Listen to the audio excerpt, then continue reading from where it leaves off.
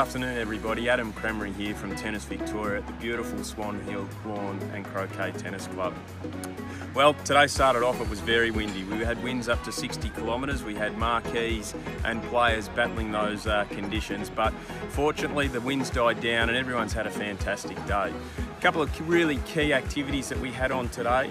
First ever Tennis Victoria listening post. We had our President Gary Clark, our CEO Matthew Kennedy and other directors and staff putting on an afternoon tea and some refreshments just to talk about country tennis, to talk about this great event and how we as an organisation can continually improve and support our stakeholders out there.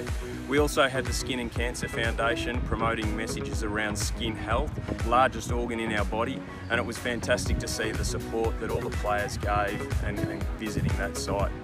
As we look ahead tomorrow, we're over hump day today, the ladders start to get a little bit closer and we've got semi-finals tomorrow afternoon. We look forward to conditions being beautiful tomorrow. All players are excited. We're out to the social activities tonight. I think it's at the Commercial Club and other venues. So we look forward to seeing everyone here at Swan Hill again tomorrow. Thank you very much. Happy birthday, Crammers.